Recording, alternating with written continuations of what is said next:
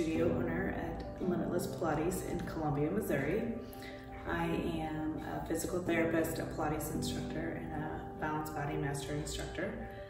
I've been teaching Pilates since 2003, so we're going on 17 years now, and I've been a physical therapist since 2002. As a physical therapist, I was treating a lot of folks who had been doing Pilates and got injured during their Pilates practice.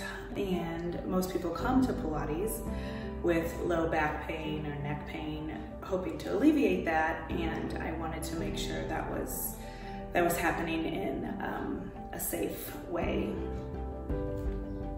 My favorite thing about teaching Pilates is when a student gets that aha moment, when they make a connection that you've been talking about or working on in the studio.